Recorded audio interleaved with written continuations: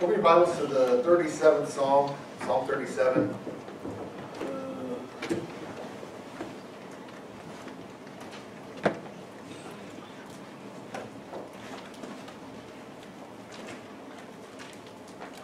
We began this psalm last week, and I prefaced going into this psalm with the question, is there an image? Is there something that a Christian should look like? Is there a certain way that they should look in terms of their lifestyle, their attitude, whatever? And we looked at the concept of, though we don't earn salvation, though we don't, it is strictly a gift from God, we also don't deny that there is a certain way that someone who is saved will look, or the optimal of that. And we pointed that out by, once, like I usually do, going to the extreme and then coming backwards. So in other words, is there a certain way that people in heaven will look? Yes. That in heaven there will be a uniformity in righteousness, in love, in peace, in joy, in all of those fruits of the Spirit. When we are in heaven, even though we will still have our personalities and it will be a physical place and all of that, we will also, though, have an amazing similarity in how we are, how our responses are. In other words, you will never go to your neighbor's house and wonder if they're going to get mad that you knock on their door, right? I wonder if it's too early. Maybe they'll get upset at me. Maybe they'll be irritated. There will never be that, because there will only be happiness, joy, peace. There will never be irritation. That's part of this world, right? That's part of the yellow of this world, right? We have the blue. Remember, the yellow and the blue make green. There's overlap. And so heaven is overlapping with earth right now. In heaven, there is perfection, starting with Jesus and working out from those who are in Him in heaven. We know that they have a certain likeness, a certain image. And so, as a Christian on earth then, we can say, is there a perfect image of a Christian? There is in Christ. But in us, we know that we won't hit it, but that doesn't mean that that doesn't exist. In other words, I think that there is such a thing in the world as $1 billion. It's pretty well established, right? I'll never have it. I mean, right? So, but that doesn't mean that it doesn't exist. There is such a thing as a billionaire. Just because I'll never attain that doesn't mean that there isn't an image of that there isn't that. Right? And just because we will never attain perfection in this life doesn't mean that there isn't perfection. Right? And so what would that look like? That's what we've been looking at. And in the 37th Psalm, I said, I think this just, the picture that is portrayed here of a person that is at peace with the world, with himself, with God. He is not fretful. Fret not yourself because of evildoers. Be not envious of wrongdoers. I mean, we see that there is this picture of a person that is at peace. He's at rest, even though the world around him is at war. Trust in the Lord. Do good. Delight yourself in the Lord. He will give you the desires of your heart. Commit your way to the Lord. Trust in Him. Be still before the Lord. Wait patiently for Him. Fret not yourself over the one who prospers in his way. Refrain from anger. Forsake wrath. Fret not yourself. It tends only to evil. Those are all commands. Those are all attitudes.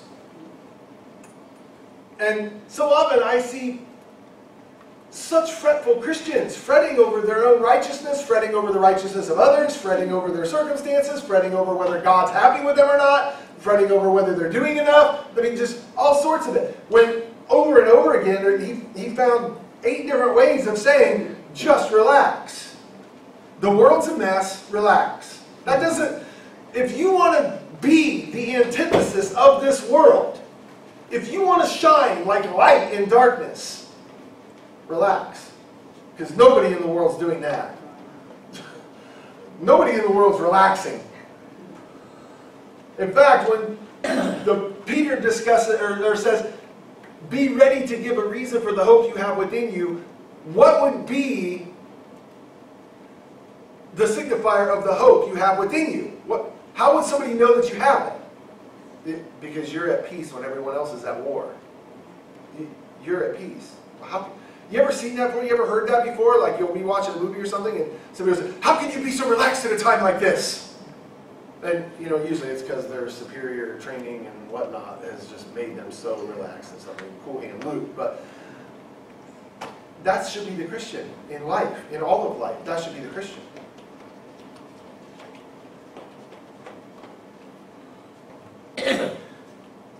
I saw a video that I thought was pretty amazing yesterday. And it was my niece that put this video on about her arm, her hand and arm. And I thought it was interesting because, she's having trouble with her arm, whatever. And eventually she said, I was just finally overwhelmed with it. Just, kind of my interpretation of it would be like having a pity party. Like, good Lord, my summer's ruined. I already lost my whole school year, yada, yada, yada. Just, and then came to her senses and realized, what right do I have to be upset about this? Whatever. There's people that don't even have arms and whatever. So just going, but note it, and then says that was just healed, like gone, like it's just gone, like she's fine now. And says that there's no other explanation for it, just I was healed. So now you think about that. We would celebrate that. Oh my gosh, your arm's not hurt anymore, your hand's not hurt anymore. I didn't celebrate that. I celebrated the fact that in the midst of a trial, you came to your senses and took God's side over against your flesh's side. Like, that was the precursor to it. Now, that's not saying that you healed yourself. That's just saying it's amazing that the humility preceded the healing. That only when you are humble before the Lord, when you fret not yourself, because it tends only to evil, when you stop the fretting, it's amazing how open you are to other things. And that would be why then there are some churches that would say, well, if you have humility, it's like a formula. So now get humble enough and God will heal you. It's like a mantra. It's like a genie in a bottle. Like that's rubbing the lamp. If you just get humble and pray and, then God will heal you. Well, He doesn't always. But that also is proof of the fact that we have to be humble, at peace, in the midst of warring circumstances, in the midst of a cursed world. Internally, we are blessed. Our hearts, our spirits, our minds are blessed, even in the midst of a cursed world. Right? Even where we are feeling the experiences of the curse in our hand, in our arm, in our bodies, in our circumstances. Right? I mean, we all have those things that are on a scale from minor annoyances to just cataclysmic, life-altering events. I mean, we all have those. That's just part of living in a cursed world. The question is, what is our internal response to that? How do we respond to that? Well, the 37th Psalm shows a picture of someone at peace with that, at rest.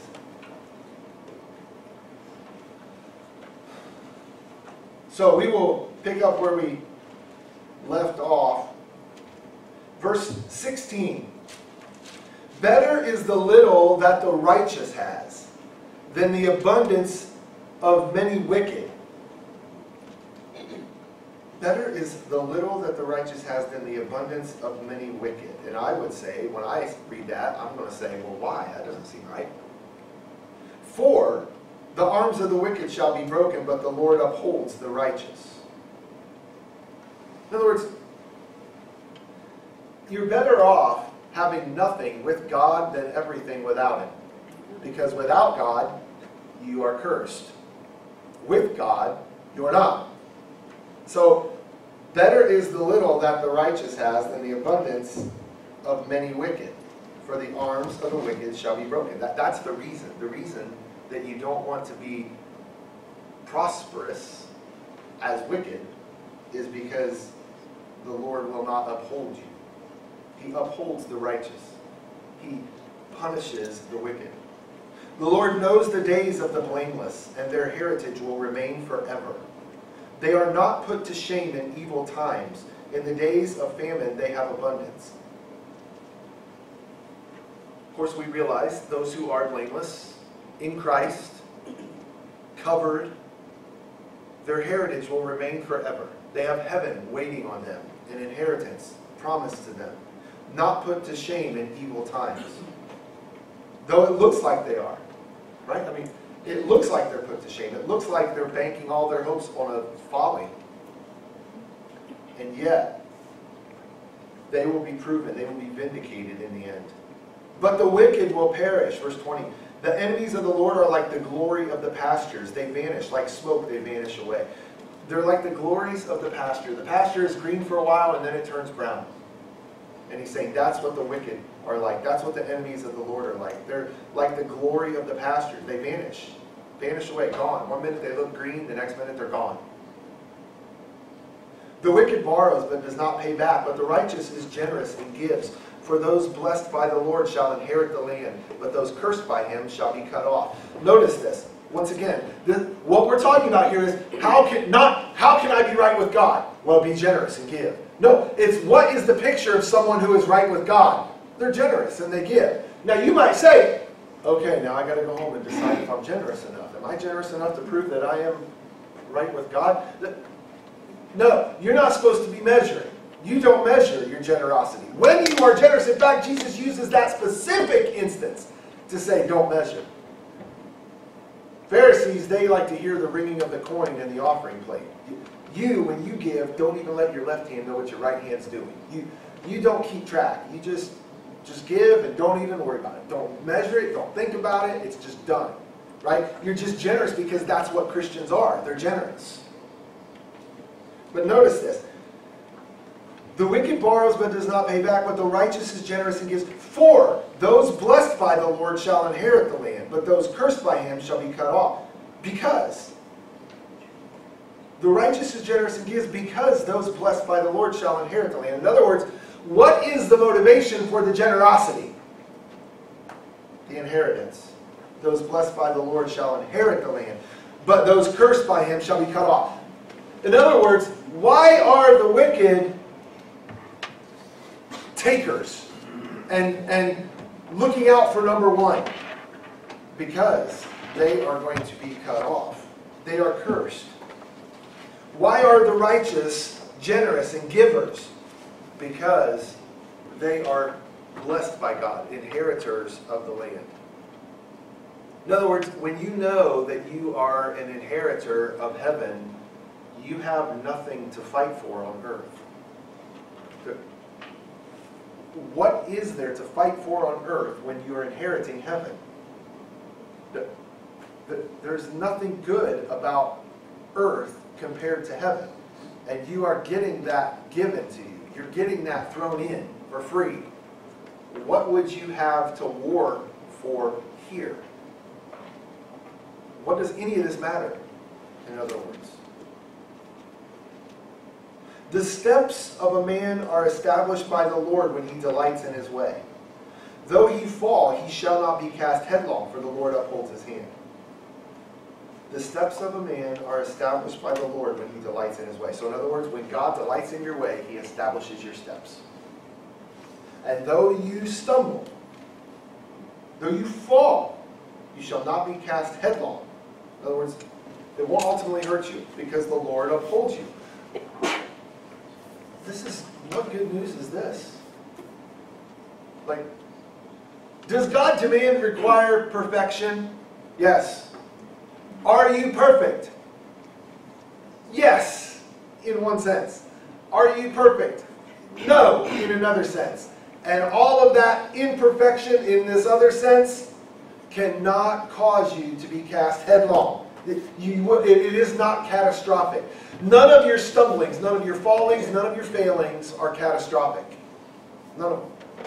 none of them ultimately can hurt you. That's just incredible. No failing of yours can hurt you. I mean, we often think about the world and how it's against us or how circumstances aren't going our way. The greatest problem for you is not the world. The greatest problem for you is yourself. The greatest problem for you is that you are a sinner and have to be granted righteousness. What a beautiful thing that at that righteousness being given to you, at that point, from then on, your sin cannot hurt you. If you've been granted righteousness, how can your sin hurt you? Think about it. Think about a judge. Think about court. I dare you to try to go to jail after the judge drops the gavel with a not guilty verdict. Try to get in jail. I mean, no, I demand that the bailiff put me in cuffs. I demand that you haul me off to jail. I demand it. It's only right. No, you've been declared not guilty. But I want 3 squares in a bed. Right? I mean, try to go to jail after you've been not convicted. We as Christians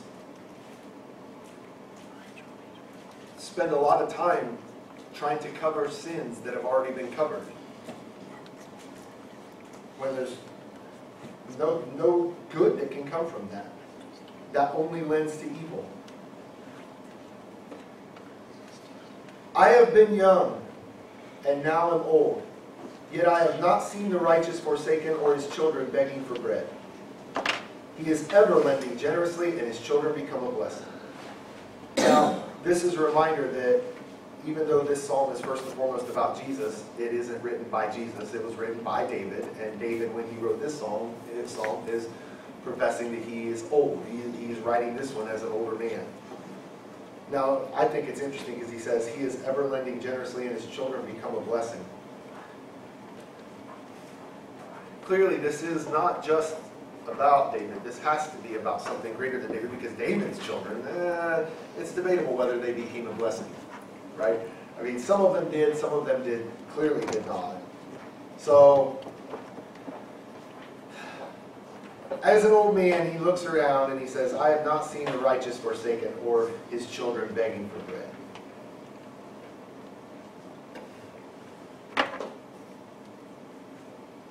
That is an internal attitude, right? That's an internal attitude, because will children of the Lord suffer? Absolutely. Will they go through times of lack and hunger? Absolutely. Will his children run around begging for bread? No, and here's why.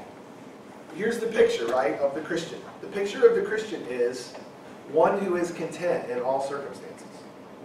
I have learned to be content with plenty and with lack. I've learned to be content with that. Whatever my earthly circumstance, Paul says he's learned contentment. And so he has, with lack, no worries, no fretting, no begging as though, oh, life is terrible, life is over. No, never seen the children of God as beggars. Why? Because you're more than conquerors through him who loves you. You're not a beggar. You're an inheritor of heaven. And that attitude overtakes you. It's almost as though you're a victim of it. Right? I mean, you know, you have some earthly circumstance, like an arm or a hand or something that's bothering you, and finally you're just at your wit's end about it. And then in the middle of that, a whole other thought, an alien thought comes in, a foreign thought comes in to you from outside of you that says, not what's wrong with the world, it sucks, but what's wrong with you that you're so ungrateful with your sore hand? Like, well, if anybody has a right to feel like they're ungrateful for at least a minute, it seems like it would be me with my sore hand. I mean, these people aren't dealing with sore hand. I'm the one dealing with sore hand, so I feel like I'm a little bit justified, at least a little. And no, the Word, it's amazing that the Word of you want to say condemnation, but it's not really that, but the word of conviction comes to you and actually in the midst of your suffering convicts you that you are wrong for worrying about your suffering. And when that happens, you are in good hands because you are following in the footsteps of Jesus. You are following in the footsteps of Job. Right? That in the midst of your suffering, the rightful response is humility, not pride, not sorrow, not self-pity. Humility. Never seen his children begging for bread. Why? Because their hearts are purified, they're cleansed. As they go through these circumstances, these experiences that are trying, God gives them strength. He gives them a whole new renewed strength that they never even experienced before.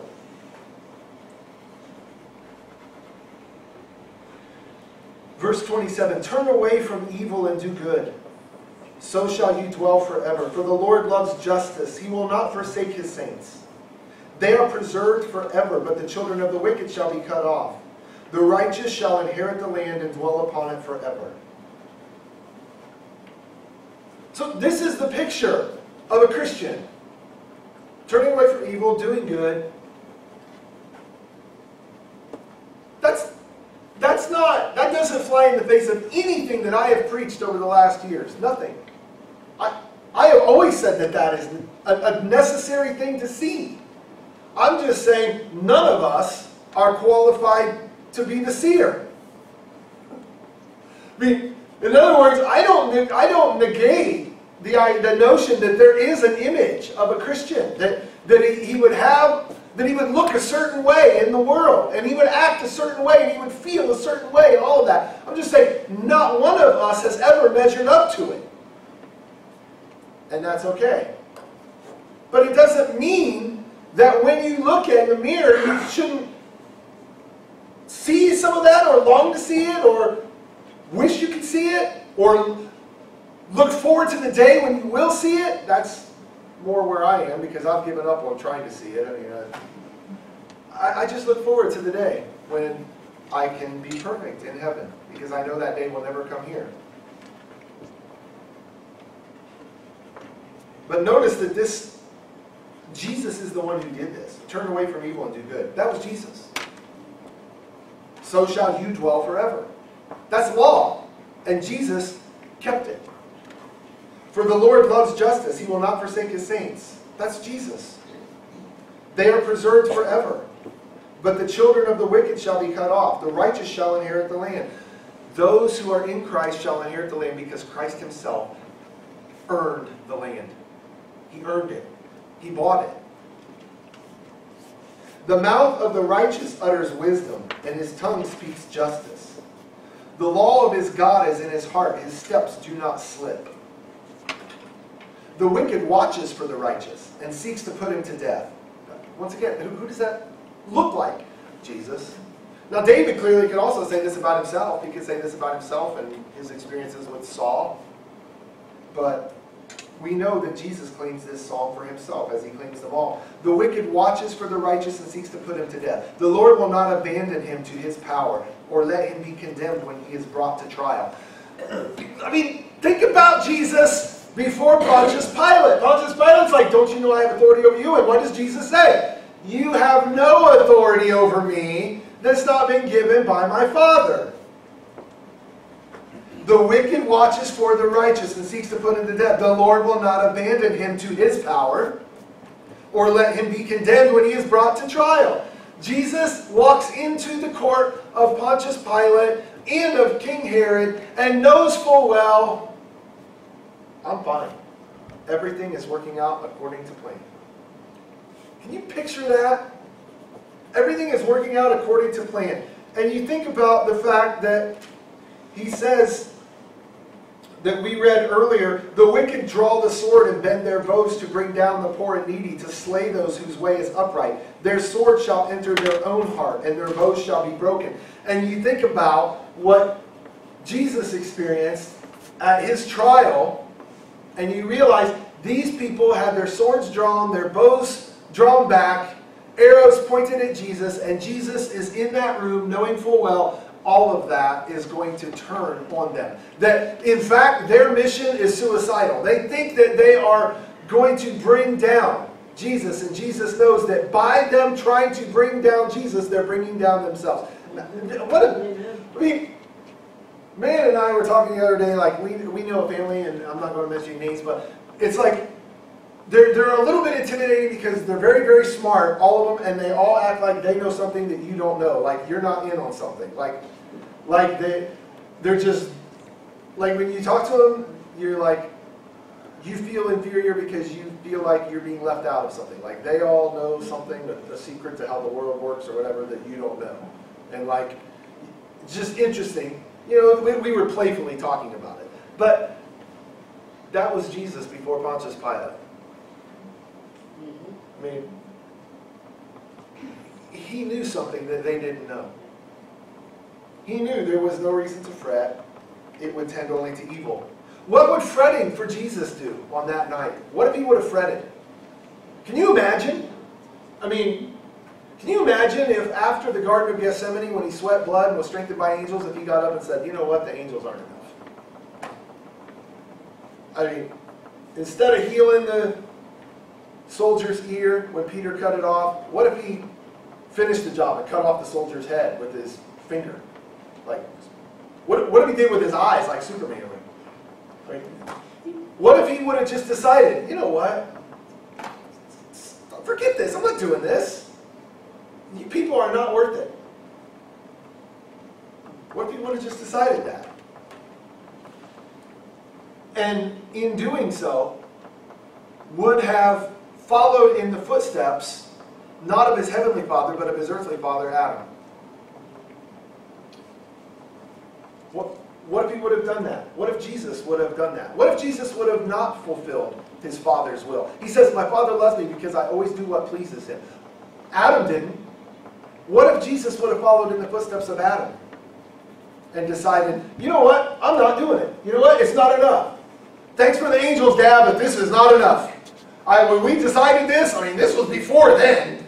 I mean, you know, like, we need to sell your car, son, and you need to ride a bike to work because the car's too expensive. Okay, I can handle that. And like a weekend riding the bike, you're like, this is stupid! I can't believe I let you talk me into selling my car! You know, I didn't sign up for this. You made it sound like it was going to be easy. I mean, what if Jesus would have been that way?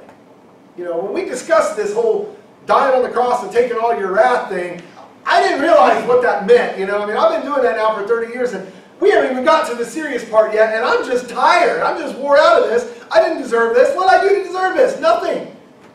And so I'm not doing it. What if Jesus would have done that? What if he would have fretted what was coming? What he was going through? And revolted against his Father's will? Well, it tends only to evil. Fretting. Fret not yourself. It tends only to evil. Jesus didn't do that because Jesus knew things like Psalm 37.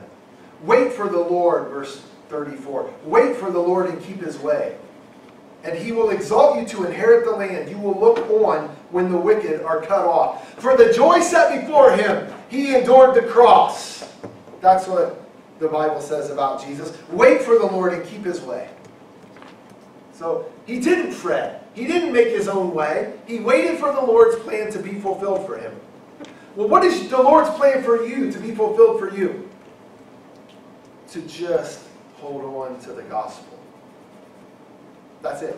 That's his will for you. What must we be doing to be doing the works of the Lord? And what does Jesus answer? Believe in the one whom he has sent.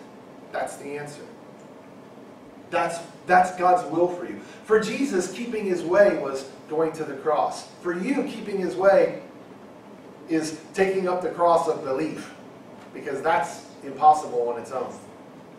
And so there is no other, there's nothing else. Now you might say, or if you're a thinker, then you might be thinking, but I thought that there was this perfect image of what a Christian should look like. And so if there's nothing else other than belief, but you've also already laid out that there's some other things. Got a treat for you in a minute. Verse 35, I have seen a wicked, ruthless man spreading himself like a green laurel tree. But he passed away, and behold, he was no more. Though I sought him, he could not be found. Seen a wicked, ruthless man spreading himself like a green laurel tree. Isn't it interesting that the wicked in the world seem to be prospering? They seem to be prospering. They seem to be green trees. They seem to just keep spreading out their dominion. They seem to just keep spreading out their prosperity. And it's pretty, and it's beautiful, and it looks orderly. It looks right. I mean, well, this is just the way the world works, and they're good at it. They're good at getting their way, and they know how to use the world, and they appear to be prospering. But he passed away, and behold, he was no more. Though I sought him, he could not be found. Seemed to be really doing well, and then, boom, passed away. Gone. Gone. And then what? See this just so often, over and over again in the world. Beloved, this world is not permanent. It's not permanent. It's so not permanent that if not for Christ, it would be scary. And it is, isn't it? I mean, why do you think you got to have a helmet to ride a bike now? I mean, well, gosh, I could get a concussion. I could die. I mean, I could hit my head and die. I mean, I just read this little article thing last night, or this little post, and it said their little kid was stuck in a washing machine. Got stuck in a washing machine, like a 3-year-old. They got a brand new washing machine. It was a front one, and it started loading, and then she had like a 4-year-old brother or whatever, and it was like the middle of the night. The 4-year-old brotder came and woke up, and mom and dad was crying. The Solomon was hysterical and couldn't say anything, couldn't hardly get the words out. And they're like, what is he trying to say? And finally, the dad went running downstairs, and he said, whatever the girl's name was, something washing machine or something.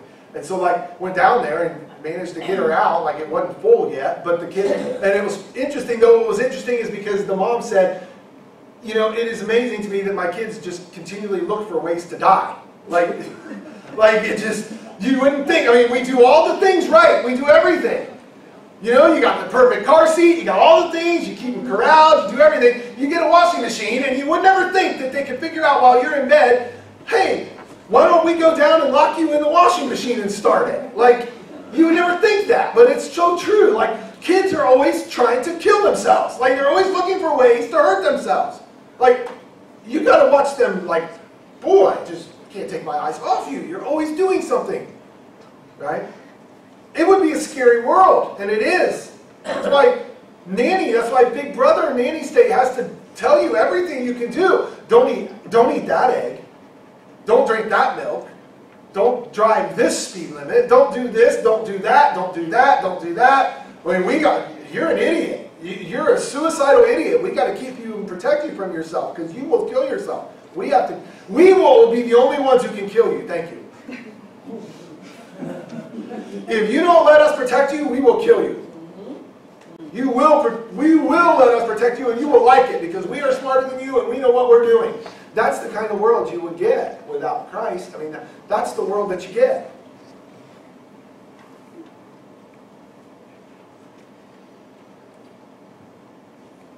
We spend a lot of time trying to build something in this world when there is nothing in this world.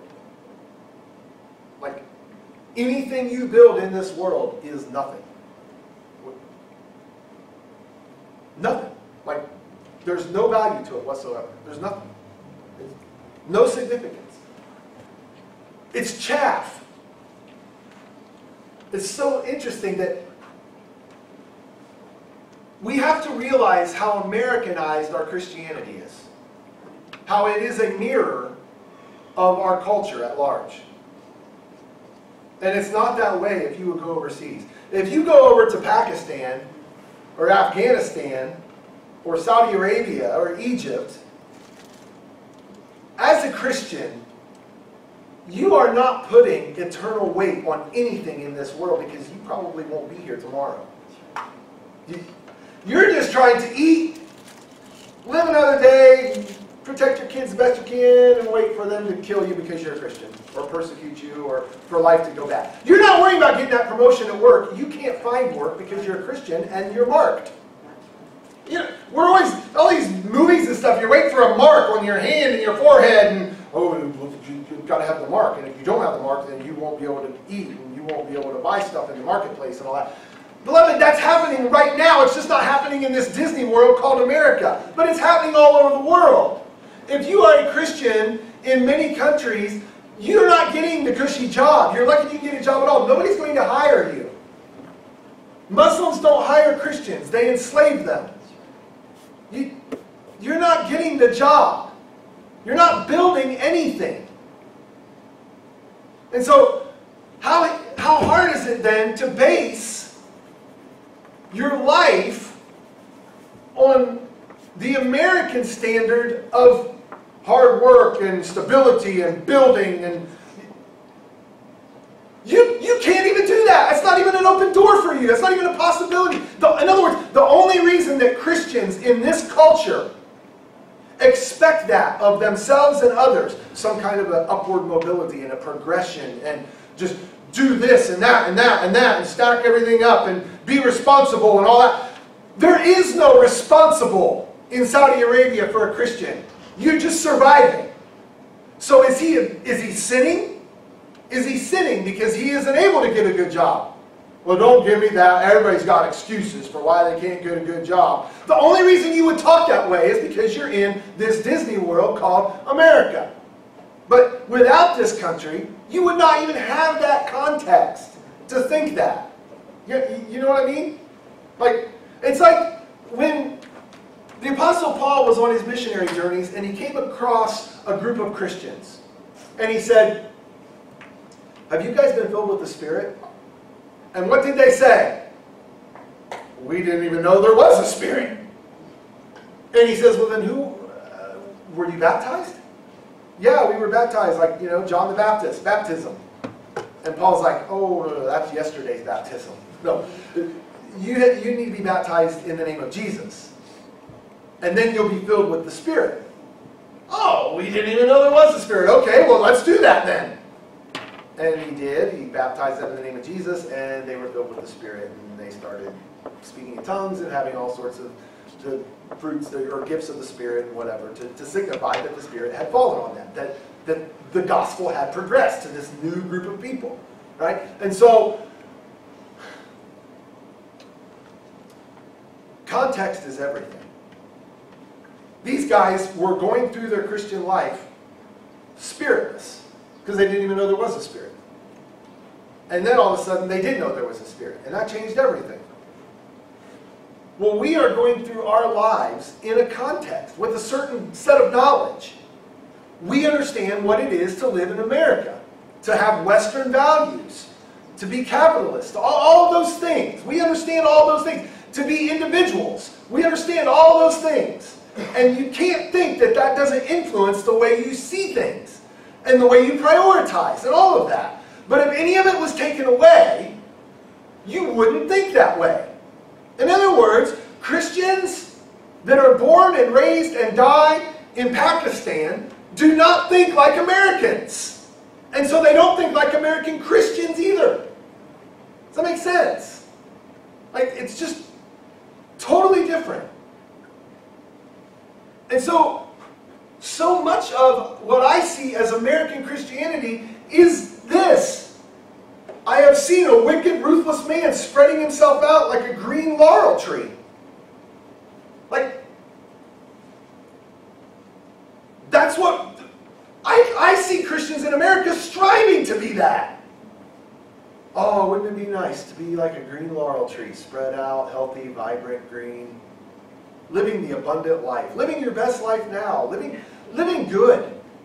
We are called to be so much more than what we currently are. I mean, there is a way that you can take that song "Thrive," and I first heard it and was like, I don't know. And then I thought about it a different way. I was like, I understand what they're saying, and there is a way that you can definitely take that in a gospel-centered way. But there's also a way as an American Christian that you can take that in an entirely American way and be like, no, you're meant to have a 1,000-member church with a nice paid parking lot with painted yellow lines and greeters at the door and $1 million budget and all of your kids are perfect honor roll students and they're all going to Harvard because after all, I mean, they're Christians. I mean, you got to be a light to the world. You're not a loser like some inner city kid. I mean, we've given you every advantage because we're Christians and we work, we have a work ethic, and we know if a man doesn't work, neither should he eat, and all that. And we just, I mean, we have it all together here. And who should have it more all together than a Christian, after all? That's the American idea of Christianity. And I deliberately do everything I can to not be that. I mean, I wear my farm sandals to preach in. Because my shoes are in the car that my son has. But I have no problem pointing it out. I'm not ashamed of them. Right?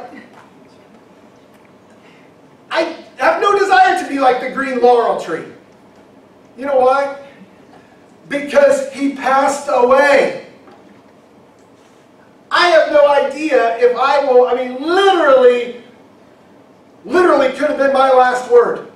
But it wasn't. Thank you, Lord, I suppose. I mean, be with you would be better, but evidently you still have a sermon you want me to finish.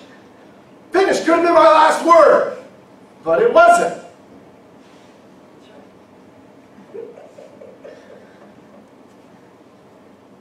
Nope. No, could have been my last word, but it's not.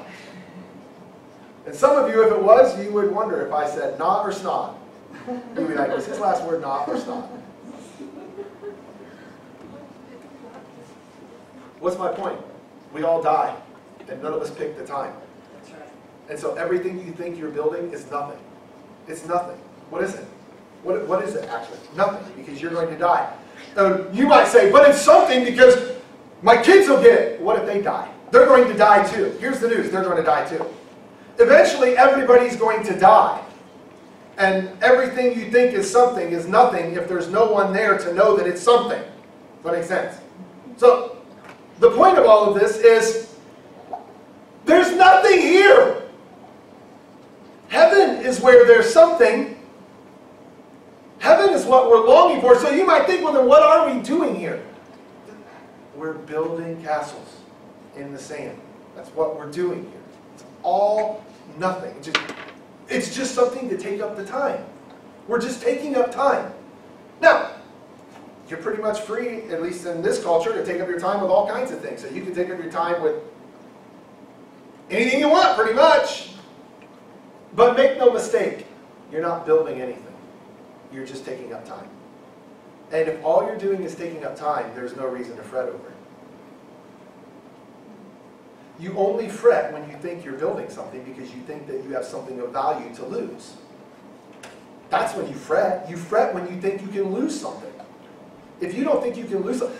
When you first get to Kings Island, you're running and you're all happy and everything, and you're riding rides and all that, you're on cloud nine for a minute, especially if it's your first time. Everything's new, and you're like, oh my gosh. You don't start fretting until about, 8 o'clock at night. That's when you start fretting. Why do you start fretting?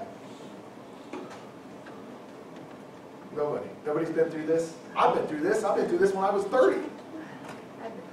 Because it's going to close soon. I start fretting at 8 o'clock because I realize, well, darn, in 3 hours the park's going to be closed. And gosh, the lines are 2 hours long, so I probably only got maybe one more ride or something. Now I start fretting. Now I have to start calculating. Well, if I go ride the Beast, that's probably like a 2-hour line all the time, even though it's like the oldest, crustiest ride in the place. It's still got the 2-hour line because it's the only good ride left there anyway, even after all these new ones. So you can go to the Beast and look at all you guys. You're fretting. You're fretting right now, and it's tending to evil. No. But now you have to start calculating. Now you have to start planning and assessing and thinking.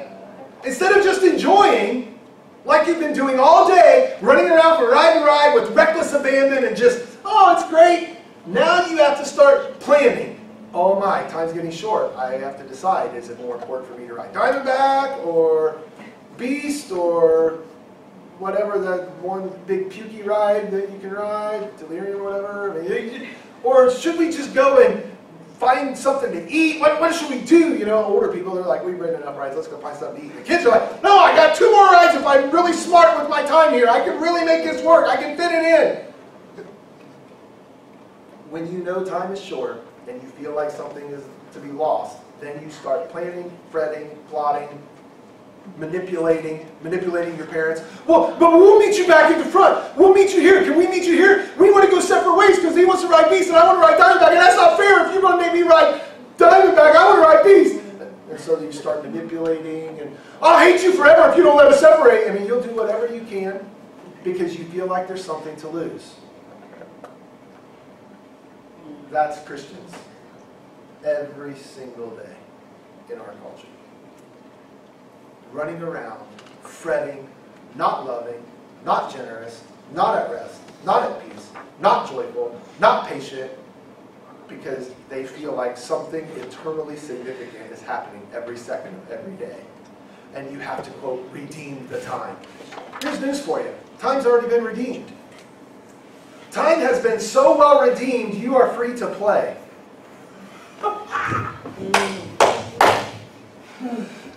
Have you ever thought of that? Time has been so redeemed, you're in a playground now. That's how little work there is left for you to do. You just play. Now you're playing, you might play by working. You might play by playing. You might play by sleeping. Here's what I am sure of. There is somebody that is addicted to sleep. I mean, professing Christian, just addicted to sleep. I can promise you right now, we will walk the streets of heaven together. The one who spent their life sleeping and the one who spent their life playing. And we will walk the streets together with the one who spent their life working. Because at the end of the day, all of it is just redeemed sandcastle playground time. We don't fret over it. We don't fret. What is there to fret over? I mean, well, but I might not get this. Well, then you don't get that. Well, but this hurts. Well, then that hurts. Wait, what? What is there to fret over? Mark the blameless and behold the upright, for there is a future for the man of peace. But transgressors shall be altogether destroyed. The future of the wicked shall be cut off. The salvation of the righteous is from the Lord. That's why you don't fret. Because the salvation of the righteous is from the Lord. It's a gift. He is their stronghold in the time of trouble.